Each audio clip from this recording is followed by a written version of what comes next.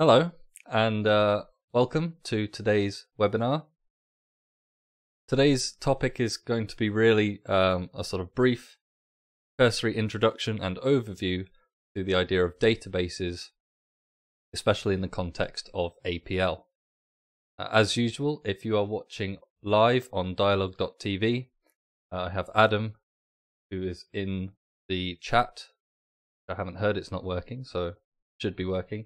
And you can ask him, or you can ask questions in the chat, and he'll forward those to me. Feel free to ask at any time, although I'll leave a bit of space at the end if you want to ask questions then. So, what are we going to talk about today? Well, in this webinar, we're sort of going to cover some very basic fundamentals of what a database is. We're going to look sort of very briefly at a couple of types of database, and then in particular we're going to focus on what are called relational databases, but I'll explain that term in a second. And finally we're going to again look a little bit about how to use databases with Dyalog in a couple of different ways. And for the title, as it suggests, this is going to be an overview. So really there's just going to be a brief look at a variety of things that are available for you to use, and a couple of little pointers about how and when you might decide to use which kind of technology. That should all become clearer as I describe everything. So, okay, let's start from the basics. What is a database? Really fundamentally, a database is just a system for storing data. It's not actually that complex. Once upon a time, before computers were so prevalent, people would write down data, or write down information, you know, with pencil and paper or pen and paper on actual paper, and then to organize all of that information you would use physical filing systems. But of course these days when you hear people refer to databases, they're usually referring to a dedicated database management system, or DBMS. Now they also usually mean really a specific piece of software called a DBMS that is sort of specifically built for doing database stuff. But for today, I'm going to sort of broaden that definition a little bit and sort of say that a database management system at its core is really just a structured arrangement of data. And there are various structures that exist. We'll sort of allude to that later. And then also along with that is a query language. And a query language is really just a domain-specific language for reading that data, which can include, I don't know, taking subsets, selecting data based on criteria, writing data, inserting, updating, or deleting data, and finally manipulating data, which I guess you could also include selecting subsets as part of that. But it includes things like grouping data according to specific criteria, or doing summations, or actually in a lot of systems you can actually get quite complex data handling even within the query language itself. And different databases will have different query languages, but they're going to have some commonalities, but also a lot of distinct features that depend on the specific use case that a database system has in mind. So if those are your sort of two main distinguishing characteristics, let's look one level deeper then. So the organization of data in databases can often be sort of thought as split into two kind of camps. I think largely for historical reasons. You have relational databases, which, like I said, we'll focus on a little bit more for the rest of this, and non-relational databases is actually quite a broad subtopic or categorization that includes the stuff that's obviously not relational.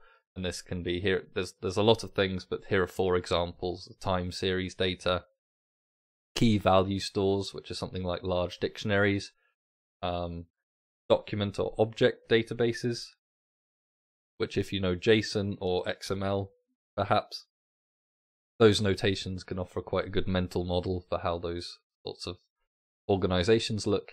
And graph databases are quite interesting. They're obviously quite popular in things like search engines, where we're largely more interested in the relationships, but the entities themselves will have, I don't know, maybe quite disparate representations. Anyway, like I said, we're not going to focus on those. We're actually going to focus on relational databases for today. And the sort of comforting thing in that is that the organization model should be quite comfortable or quite familiar for APL users, because it's all basically tables. And as we know, APL handles kind of tabular data quite nicely. So this is just a snapshot. I'll explain this more in a second, of a very simple data model that we're going to use as an example, right? So let's make this relational data model that we can then use as an example for some other considerations. Now we're, like I said, just talking about relational databases for our specific example, but I think these kind of ideas apply a bit more generally. When you're creating the database at first, you're going to have 2 main targets in mind, 2 main considerations. Those are the efficiency. That's both efficiency in terms of the storage, trying to not use too much memory where possible, memory or disk space or server space, however it's stored. But you'll also be considering perhaps the efficiency of the different types of operations you want to do with the data that's in your database. And that can affect which type of database you choose to use.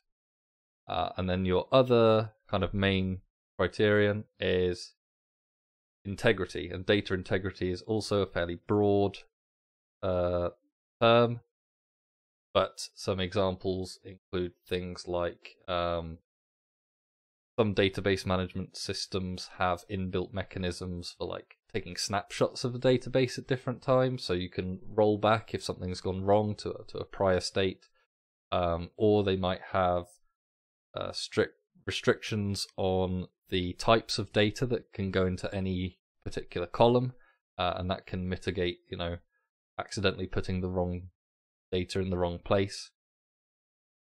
Yeah, I'll talk about more of those ideas later. I mean, what's the other one I was thinking of? In terms of relations. So if some data depends on some other data, some database systems have ways to know that, and so you can't like accidentally delete some data that another relationship depends on or something. Anyway, for both of these, the idea of reducing redundancy is quite useful, because it feeds into both of these quite nicely. Maybe the arrow should go the other way around. In that, obviously, so reducing redundancy means not having the same data duplicated in multiple different places. That has obvious implications for being space efficient in literally not duplicating the data. But also, yes, the integrity. If you have the same data in multiple different places in your database, then there's more of a chance that you might update data in one place and maybe forget or somehow not update the copy of the same data that's somewhere else, and now you have like mismatching records, and that can be a problem. So there are some theoretical tools that can help with these things. For right now, I'm taking an incredibly simple and simplified example just to demonstrate some of the basics of these ideas. Obviously, database systems in real life can get really quite large and complex, and that's part of why these tools exist, to help you design things in a way to be kind of as efficient as possible and maintain data integrity, and also being easy to use when you actually have to do stuff, right? So this, what I'm going to show you is called an entity relationship diagram. The example we're going to be using is an incredibly simple, like I said, example of just customers purchasing products from retailers, and these are our three entity sets. So our entities are the retailers, the customers, and the products. And in the diagram, they're represented by rectangles. And so each of these is going to have then their own table in the database, which will sort of list or it'll store some of the attributes or properties or things about these entities. That'll become more clear in a second, I hope. So the entity sets are represented by these rectangles, and then relationships between the entity sets are represented by these diamonds. And in this diagram, we would now have 4 tables in total. So we would have 3 kind of isolated independent tables, don't really depend on anything else. They just, the products table just tells you information about the products. And that's all really. However, the purchase table, which is a relation, which will represent the relationship that we have here of customers purchasing products from retailers, that's going to have references out to these other tables. So it kind of doesn't really mean anything without the other tables existing. Well, that's not quite true. It's more for being able to look up information about the other entities. Like I said, reducing redundancy. So in this model, we've got our entity sets and the relationship between them. And so that's going to be 4 tables. And the tables are going to have columns populated by attributes, or they're going to be defined as attributes. Attributes are represented in the diagram as ovals. And so here I've just listed some really, again, simplistic ones.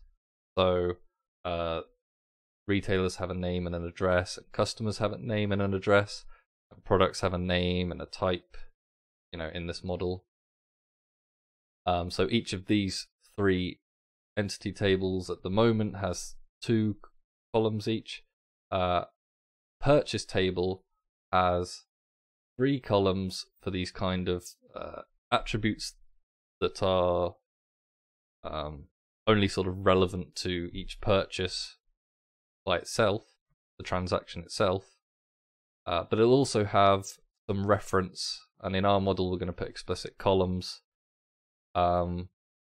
to the entities in the other entity sets that take part in the relationship.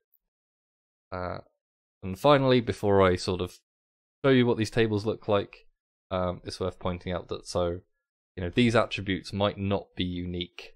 So, I mean, I guess in particular, you could conceive of two products having the same name and type, I suppose, although I guess you try to avoid that. Maybe there's some legal implications there. Anyway, it's just a simple model. I'm going to try not to get bogged down in the details of a real version of this. Although in particular, you can imagine the price and the time and quantity of a purchase being the same. So what you'll try to do, if possible, is create some kind of unique identifiers for each of the entities in your entity sets, and also for the particular relationships that happen between those entities. So we're going to have a retailer ID, customer ID, product code, and a transaction ID in this simple model. So that basically just adds a column to each of our tables here. And they're underlined here because that indicates that these are the sort of unique keys for each of these tables. And in particular, I'll talk about the primary and foreign keys in a second. So, all right, let's turn these into tables. Fairly straightforward. Our products table has the 3 columns corresponding to its 3 attributes. Similarly with the retailers and the customers. And then your purchase table has not only the price, quantity, and date time specific to each purchase, but then also these references out, product codes of products, customer IDs, and retailer IDs. And in this table, the transaction ID is what's called a primary key, and then these 3 keys that sort of reference out the other tables are the foreign keys. Right? So that is what enables looking up and stuff. Okay, so hopefully fairly basic, straightforward, and intuitive, especially for those using APL.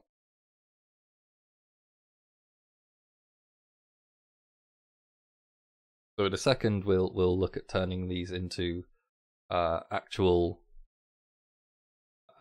sort of database example models. Nothing too in depth. So that's the surface treatment of the organization, right? The names of some organization schemes that exist, and one example of building up some tables for a simple data model. The other distinguishing factor in database management systems is this sort of query language, right? And for relational databases, you'll usually be using a structured query language, or SQL. SQLs have a lot of things in common. There are lots of different types that exist, mostly sort of unique to each database system itself. But a lot of the basic operations are pretty much the same. And then non-relational databases are also sometimes known as NoSQL databases. I guess that's because a lot of them, won't use SQLs. For example, there exists GraphQL for graph databases, or especially these days, a lot of database systems offer web APIs, so you can make HTTP requests instead of having to use, other connection methods. So that's obviously quite versatile. However, it's a little bit of a misnomer because some of these database systems also use SQL or an SQL-like language. And, as an APLer, you might think, oh, this is something, I've spent all my time learning, getting good at APL. Is this another thing that I have to learn? The answer is not necessarily, right? As I've been pointing out, and I think this is almost a kind of, not completely uniquely, but kind of uniquely APL-ish problem. The fact that APL has, embedded in the language these rectangular arrays that can clearly be used quite readily to represent relational data. If you meet certain conditions for your application, then you can just do everything in APL itself. if your data just fits in the workspace, if you know you're going to have a single user or process doing the updating of the data, and you know you're only going to be updating the data from APL, then just use APL arrays. I mean, some of you are probably doing this already, and you may or may not be explicitly thinking of it as a relational data kind of setup. But of course, these database management systems exist, and they're heavily developed. There's a whole world of them out there. So there's obviously some benefits and something worthwhile learning SQL or another query language for.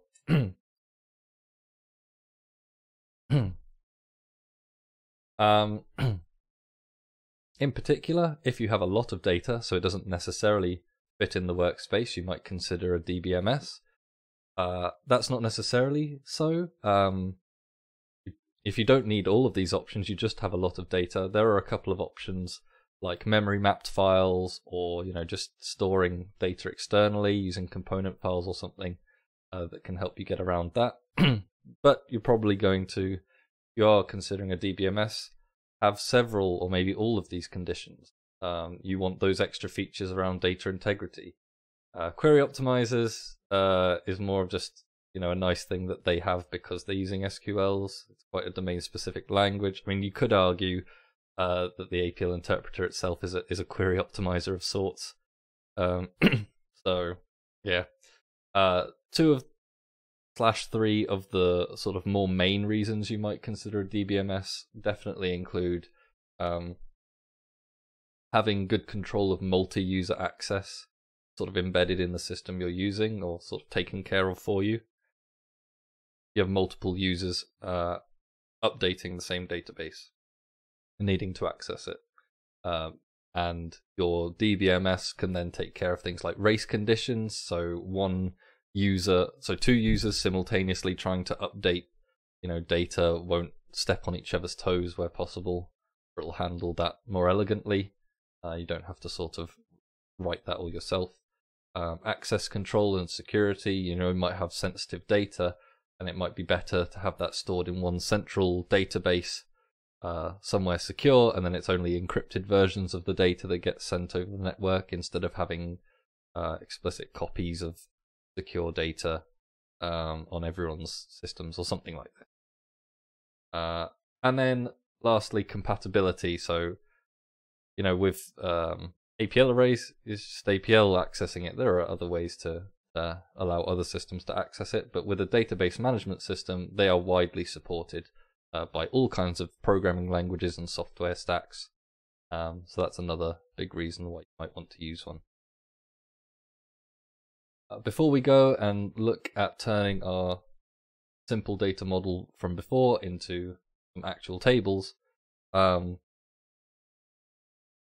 just want to narrow in on two particularly sort of common, slightly distinct organization systems or paradigms of relational databases. These are online transactional processing, or OLTP, and online analytical processing, or OLAP. And OLTP is, as the name suggests, sort of focused around transactions.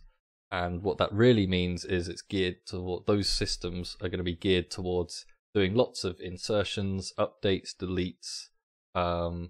You can imagine, for example, like a banking system, right? Those are literal transactions of money.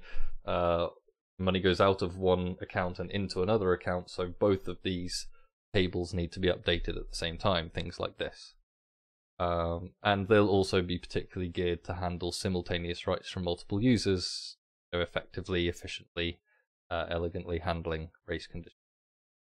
On the other hand, online analytical processing databases are geared towards the idea that you're going to not write that often. Your data might come in every so often from some place, but you're not having loads of transactions happening all the time. But what you are going to be doing is reading the data a lot in order to do lots of analysis on it. And as you'll see in a moment, when I sort of expand on these ideas a bit more, these types of systems are a bit better suited for even vectorized operations. Means basically just more efficient ways of pulling out data than an OLTP can provide. So I've talked about a lot about APL, just use APL arrays, or reasons why you might use a DBMS. But actually, you've got a kind of spectrum of options in between or along that sort of axis. And we'll look at a couple of these. Well, we'll look at inverted tables versus matrices in a bit more detail. But I'm just going to mention these 4 particular options that you might be interested in, depending on your use case. So APL matrix we'll look at in a second, is very intuitive. Inverted tables is only slightly less intuitive, but offers some performance benefits. And then there are these things called dataframes.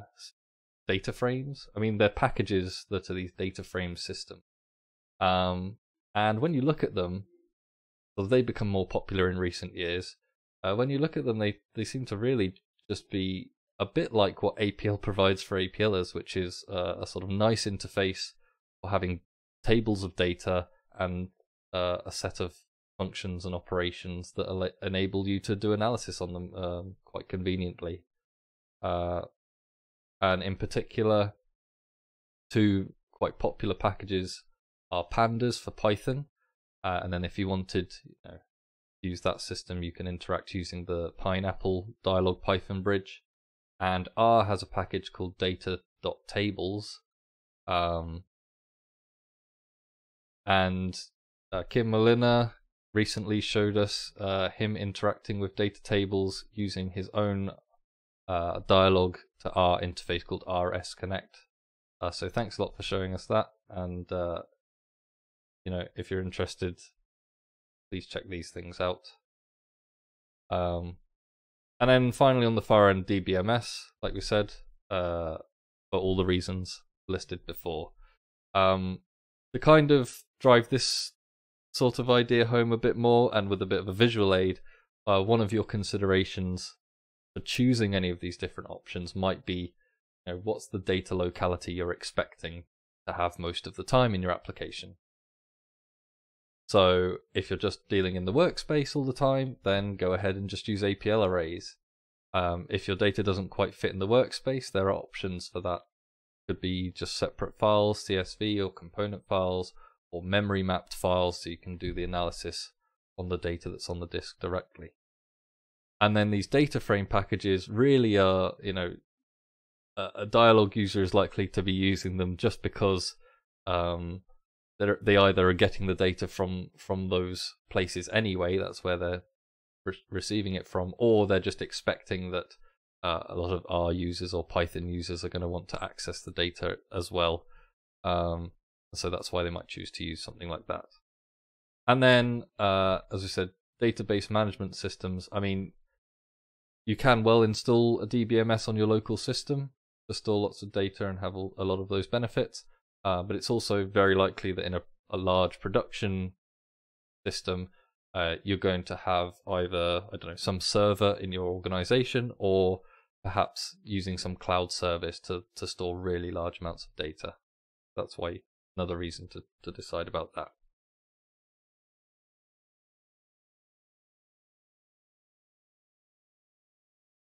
All right, so that's quite a lot of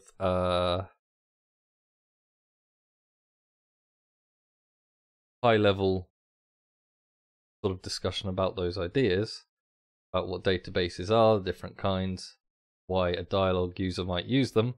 Let's take a quick look at some examples to make a couple of ideas more concrete. So we're going to take our data model from before and look at a nested matrix representation of it. So I'll move over to my workspace here, and I do have a demo prepared, which, as you know, is nice and risky. Let's see how it goes. So yeah, the first thing we're looking at is just using nested matrices, right? Firstly, I've got my data stored in CSV files. of course, you can just, in the Windows IDE, well, actually, Android as well, just go to Quad CSV and press F1, and you will go to documentation, so you can see more about the various options for how to import data in different ways or export data. But for this particular example, I'm using Zilda, which sort of says it's the standard UTF-8 Unicode text file, no special encoding there.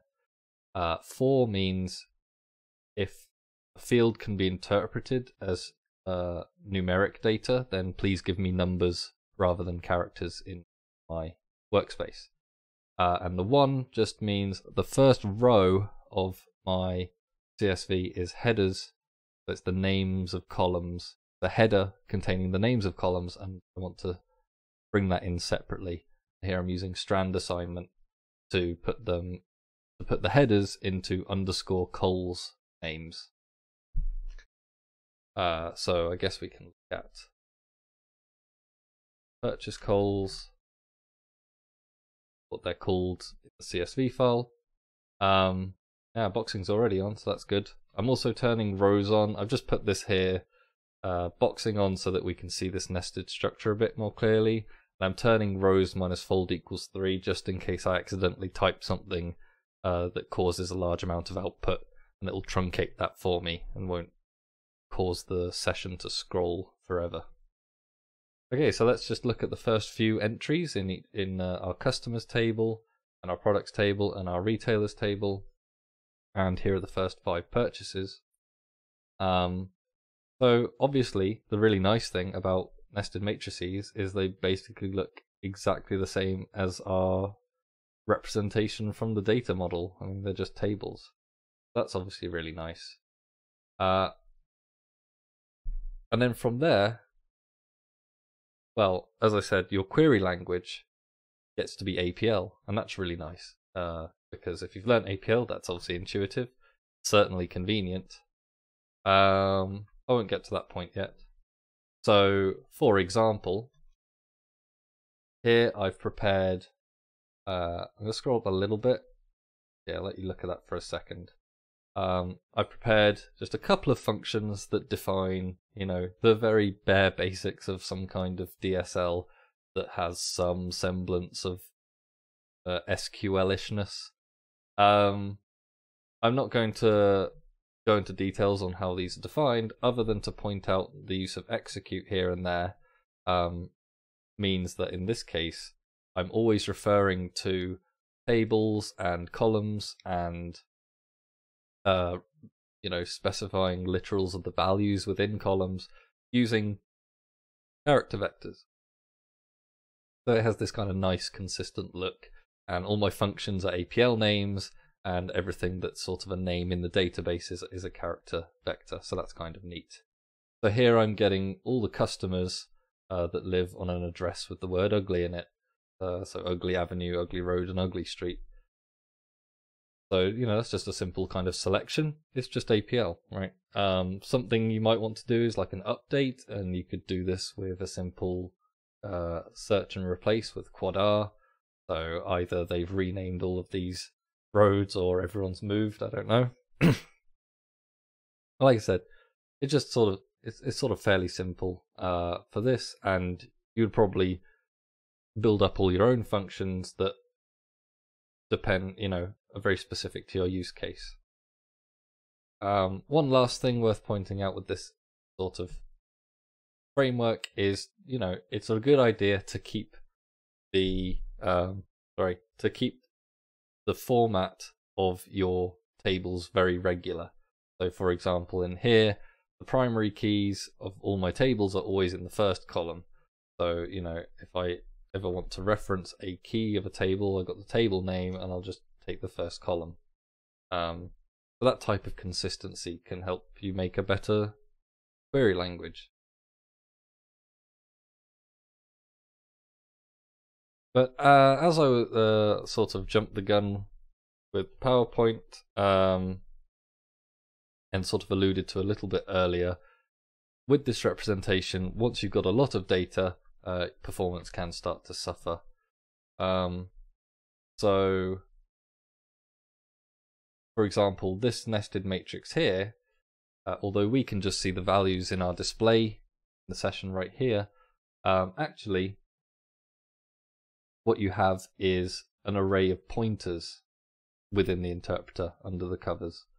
And so, in memory, that's going to be a sort of list or vector or list of pointers next to each other, but then they're pointing to other potentially disparate locations in memory. And that becomes a not especially efficient access pattern. So even if, if I'm taking one column, even if those are columns of rows that are contiguous, that are directly next to each other, the interpreter's still having to do a bunch of pointer chasing to get that data, retrieve it, which is not especially efficient.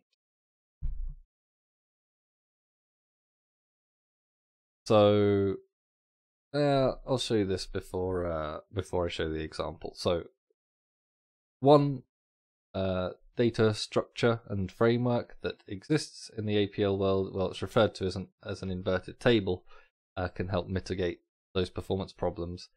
In the APL world, these are called inverted tables. In the database world, they're often referred to as column-oriented or columnar databases. And one thing that's kind of neat is you can see that converting from the nested matrix into an inverted table is just split transpose. So I'm just going to take the first three of each of these to demonstrate the idea. You can already see, for example, that instead of having a pointer for every single, in the display representation, a box basically means a pointer, right? So instead of having a pointer for every single item in my table, I've got on the top level just a pointer for each column. So that's already going to be a lot more efficient. And then within that, you can see that now, you've got data of the same kind all right directly next to each other. So that's a more efficient way both of storing the data and for retrieving the data. So the convenient thing is that your language gets to be APL again. Although obviously, well, I don't know, it's not obvious, but it's likely that the DSL or the APL that you write to handle that data is going to be slightly more complex.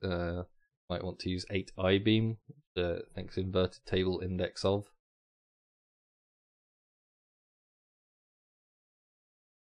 And it's relatively convenient, right? You're still in APL the whole time, still dealing in the workspace.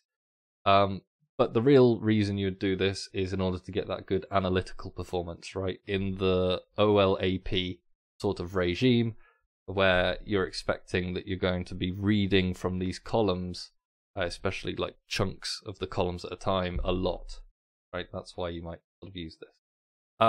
Another sort of small note is in my particular representation right now.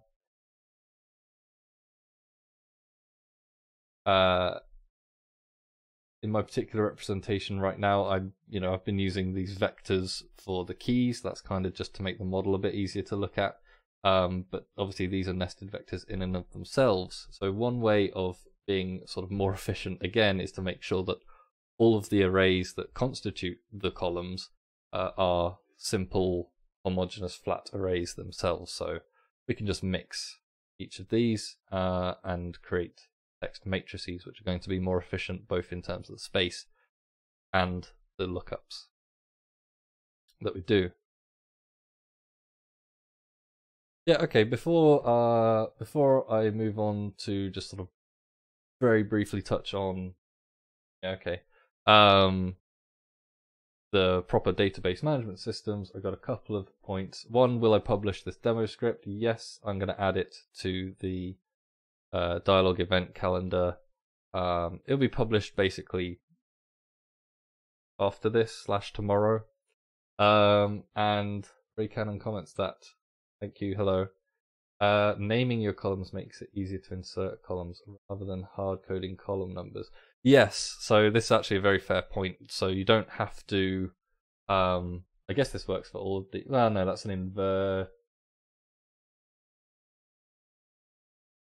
Is that a suggestion for the actual nested matrix representation itself, that you sort of index into the headers? Or is it more like convert them into a nested table and name each, instead of having a single nested vector of each of your columns and then still having to index into them, right? Oops, well, it's not a matrix, so no, he's referring to customers 1.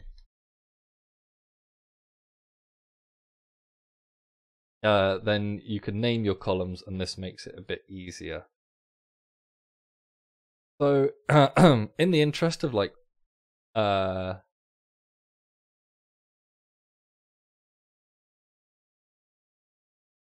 right. Okay, sorry, I've got. So I've had a nice comment here. This makes a lot of sense in the context, but I think I'm going to use it to just briefly mention one other thing, which I'm not going to demonstrate right now, but I will sort of link to it in the description of the YouTube video that this becomes afterwards, and probably attach some reference to it wherever else this webinar is mentioned. So Ray says, yeah, instead of, so I can just say that that my customer code is 1, and the other ones, the customer columns, right? So the ID, the name, and the address, although obviously that's dangerous. You'd probably want to call them customer address. The name gets 1, 2, 3, and then when you do your indexing all the time, then you can use, sorry, it's customers. Then you can use the names themselves, which could make it, you know, a lot easier to do this types of referencing. This is one really nice way to improve your DSL, as it were, or make it a bit more friendlier to use. Another thing that another approach is to convert these representations into namespaces for other types of objects, maybe classes. Maybe not so much for relational data, certainly with keyed data. You could have keyed properties within a class, and then you can index using the names directly like that. Or you can convert your table to an array of JSON objects, and then you can use the object-oriented dot syntax to refer to the columns sort of more directly as names, rather than even using character vectors or assigned numbers like this. There are lots of different approaches to doing that type of thing. Yeah.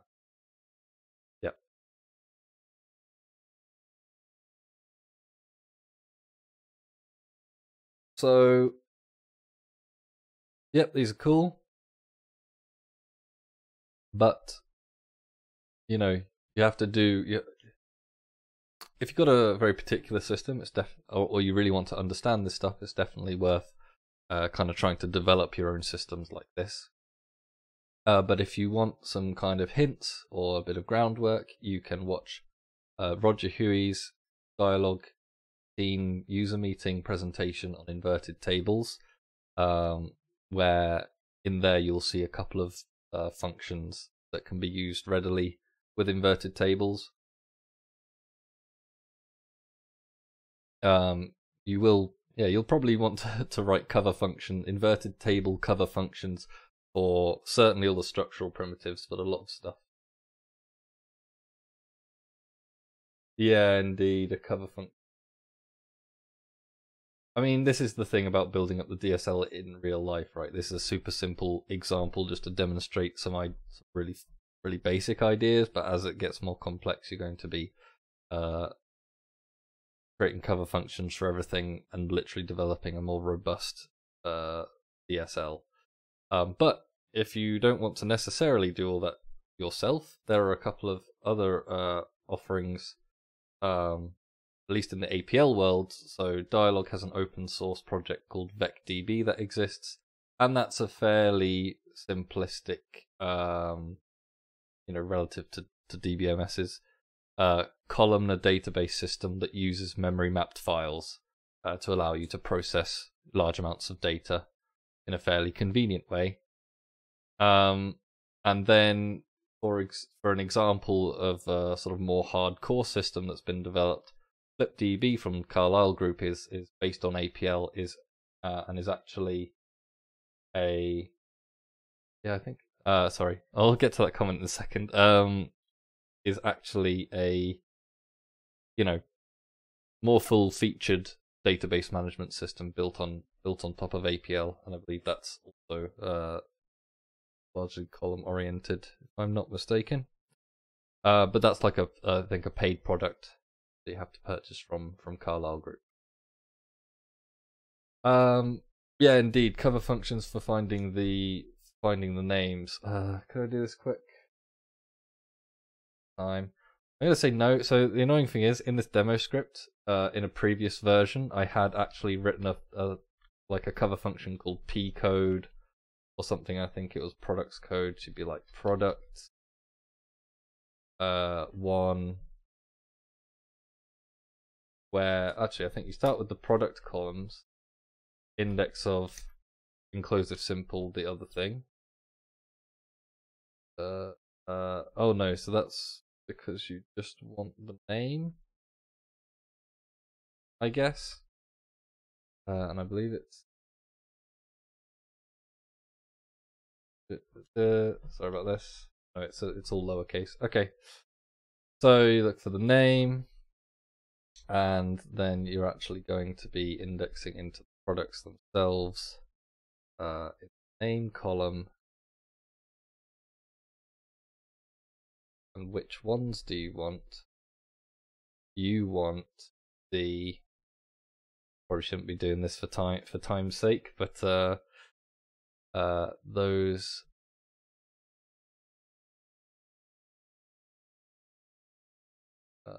wait, you want the P code. Sorry, I'm making a right hash of this. Let's just build it up, right? So product 4 is what it was. Oh, sorry, 2 is what I'd found before. Okay, I can do. Okay. Products index. That's all lowercase. Okay, there we go. And then we're going to look up the that's definitely going to be enclosed. Now we're going to look up what we're actually after, which is oranges, and then we're going to use that to index in the first column, because as we said before, it's a good idea. Alright, there we go. And then you'd call that P code to keep your primary keys in the first column, and then okay, yeah, so what's the P code for water? And then it's this one, and because I've used inclusive simple, I can get several product codes at once. Is this the bottles? So you'd also add error handling for when you write the wrong thing, and other things like this. Sorry, probably shouldn't have gone on that little tangent, considering the time I have left and what I was hoping to show in this webinar. But hopefully that's the idea that Jay was talking about. Hi Jay, thanks for the comment. Right, yes, APL, basically has tables. If you haven't seen inverted tables before, that's possibly something that you might not have, it's a type of table you might not have thought of. But like I said, if you have certain particular requirements for large, robust systems, you can reach for, proper, full-fledged, dedicated database management systems. I'm not able to do a comprehensive comparison of any kind, and this isn't even a recommendation, really, but I'm just mentioning the names of 2 particular DBMSs that exist. MariaDB is a pretty typical example of an online transactional processing database system, and ClickHouse is one of these column-oriented systems for analytical processing. And another thing I guess is worth saying is, in principle, you can store any type of database system in any of these kind of organizational structures or database systems. And in fact, sometimes you'll be mixing and matching, like you might use an OLTP system to sort of do the ingesting of data from your sort of front-end services where customers are causing transactions to happen. And then maybe on some regular basis, a bunch of that data is being pulled into your OLAP. And so then later on, when an analyst comes along and wants to do analysis, they've got those performance benefits at that time. So we've looked at APL array examples. I thought, although time is getting the better of me, that a sort of overview of database stuff probably wouldn't be that complete without at least one little demo of SQAPL, which comes with Dyalog and is the way, is one of the main ways that you can connect Dyalog interpreter to one of these dedicated DBMSs. So it kind of has three main levels of abstraction available to you. So one is just load data, the load data workspace that comes with installations of Dyalog. Well, all of this SQAPL stuff does, that I'm showing now. And this offers some pretty high level kind of functions for easily reading and writing data. So I'm going to copy load data into my workspace here, and I'll just show you three of the functions that exist: load SQL, save SQL, and test SQL. They're good for basically taking whole APL arrays and shoving them into databases, or getting tables from databases and pulling them all out as entire APL arrays.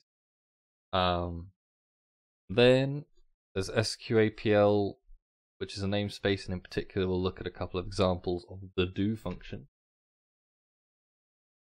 Yes, Kimmo, you are right. Hello.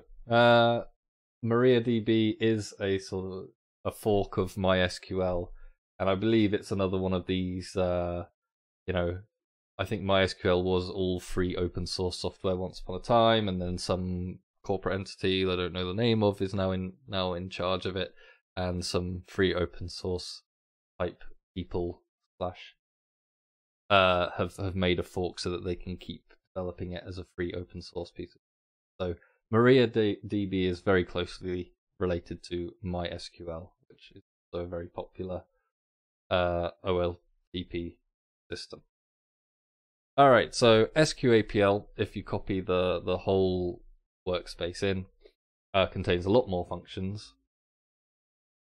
including some that constitute a kind of low-level interface. I won't get into in any detail right now, but it's useful to know about the different levels of abstraction depending on what you're trying to do. If you're just trying to get data in and out of a workspace from and to DBMS, load data is fine. If you want to just execute SQL statements over and over, especially in the session like this, then sqa.do is a function you're probably going to want to use. So before I connect, let me show you the other half. Right. So yeah, lower level interface is the other kind of part there. So the big document is the Dyalog APL SQAPL interface guide, or I think on the documentation center it might be listed as SQL interface guide. Maybe not. Maybe I'm talking rubbish. Doesn't matter. The point is, this document obviously contains like all the stuff you can do, but I'll just point out some of the most basic things right now. But before that, you're going to need to install the database system, right? It's a separate system from Dyalog. This is obviously going to be specific to whatever database DBMS you use. This is the website for MariaDB. There'll be the DBMS itself as a package. It's a fair question. Site 3. Probably, almost certainly. Maybe one time. Maybe what we should do, a good shout, is to if someone can help me get a decent list of commonly used DBMS systems, including, I think SQLite is one of these no SQLE type dealies, because they're like file based, aren't they? Whatever. But you know, it's not got it's not quite as heavyweight as MySQL or MariaDB. I'll come back to that one in a second. So the question that I've just been rambling like a buffoon about is: can SQAPL talk to a local SQLite 3 database? And my answer is probably.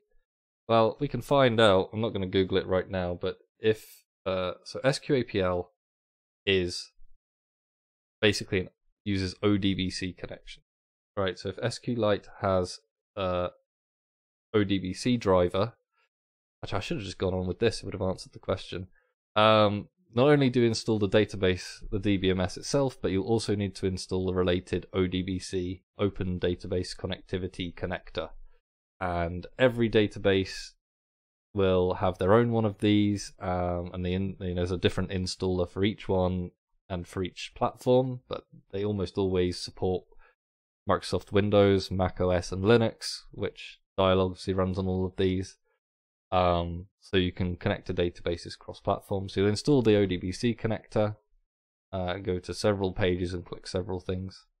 If you're using Linux or Mac, the website for the specific DBMS will have all of the installation instructions, which are like your incantations. You just copy and paste those for the most part. On Windows, you'll need to go to the Windows-specific data source manager. Don't forget to match the bit width. You're probably going to use 64-bit most of the time, but 32-bit exists as well. And then it's just a menu. You want to add a what's called a data source name. It's called a data source name on Mac and Linux as well, by the way. And when you add that, provided you successfully installed the driver, you can select the correct driver for your DBMS. Got too many here. And then you'll get some menu that's specific to the database driver itself, where you'll put in particular details that vary by DBMS. So in this case, I've created a source. I've called it MariaDB, but I can call that anything, and the driver is the MariaDB ODBC 3.1 driver. Okay, I really apologize for rattling through this last bit with ostensibly 3 minutes left, but I guess we can leak over a little bit. Apologies if you're watching live and I'm running over a little bit here. Once you've set up your DBMS and the DSN, the data source name for the connection, you can then use sqa.connect. The first item in your argument is going to be an identifier for the connection, so it's just a simple text scalar or vector. For the duration that the connection's open, I'll refer to this one as MD.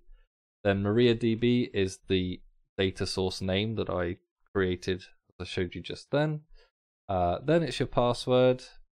Probably should be something more secure than that. And then it's your user for the database system, not the system user.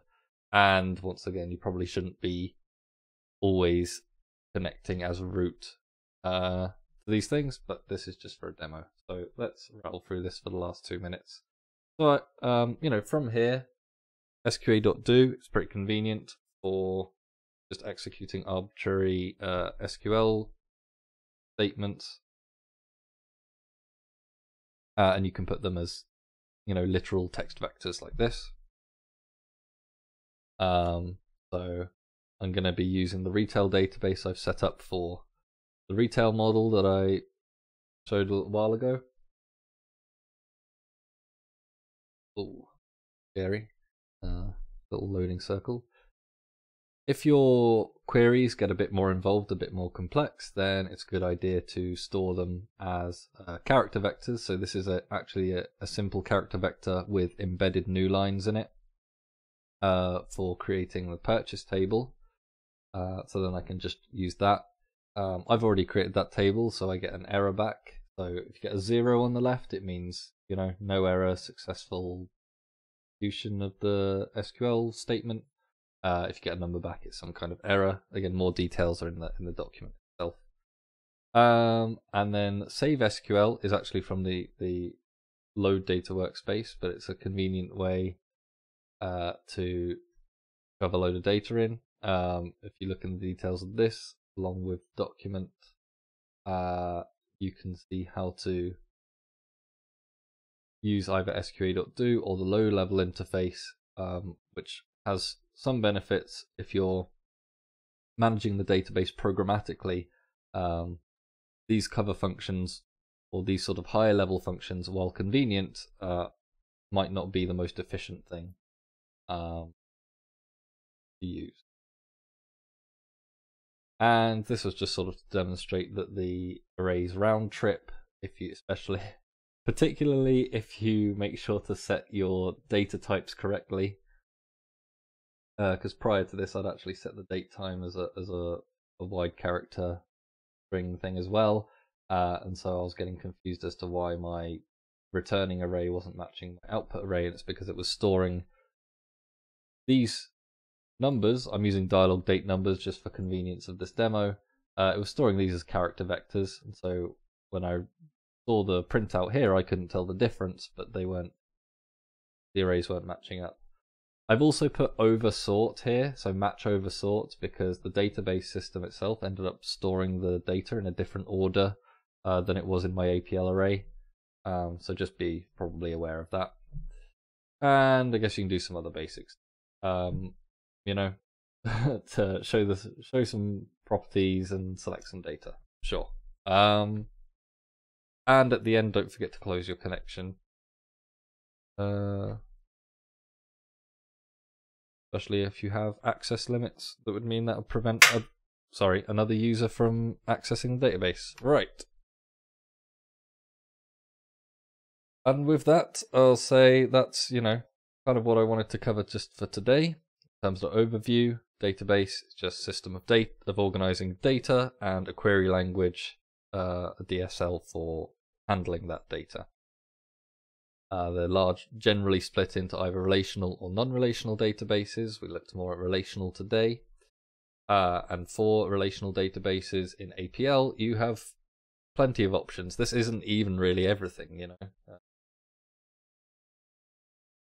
And we already saw from some of the comments as I was going through things that people are well aware of certain ideas you can use to make your own self-made database-ish systems nice to use.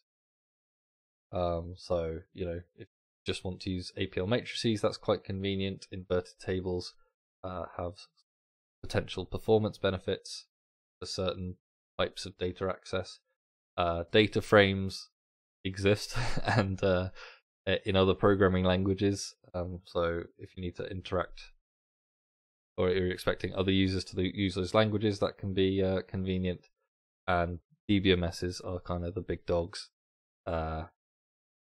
large involved systems with lots of features that we haven't even really touched the surface of today. As I said, it's a huge topic,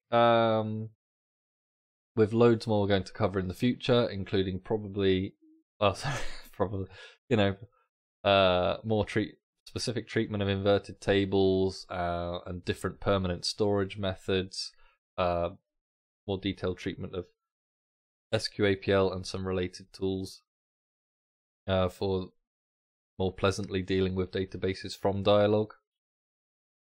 Also, it would be really interesting to cover non-relational databases, of which there are many types, and also non-ODBC interaction. As I sort of mentioned earlier, one of the things that a lot of modern DBMSs have is like a REST API or some other HTTP API, so don't have to necessarily just use ODBC drivers like I talked about today. So, thank you very much everyone who's been watching. While I wait just another minute or so in case anyone's got any further comments or questions to pass over, I will leave you both with the sort of dates for upcoming APL related events and stuff. So in a week's time, same time, also via Zoom, but details are different. Oh, sorry, this is YouTube. What pandemic year has got to me. I think every time I'm talking to a computer, I'm assuming I'm on Zoom.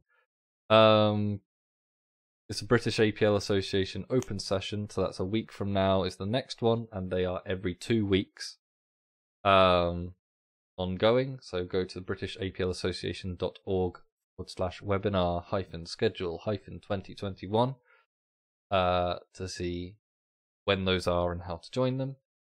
Then at the end of this month, this year's round of the APL problem solving competition closes. That's the last day you have to submit your entries. And also, if you told someone else about the competition and they are an entrant, don't forget to remind them to put your name down as a referrer, because if they win a cash prize, then you will be eligible to receive an equivalent cash prize. Money for nothing, almost. So that's coming up. Then moving into next month, on Sunday, the August 1st, is the next APL Campfire. So these are sort of online meetups hosted by Adam Brzezinski, and they're kind of they're focused on the history and wider context of APL and people, APL users coming and sharing their stories. So if you are interested in the history and community surrounding APL, then that's a great meetup to attend. If you can.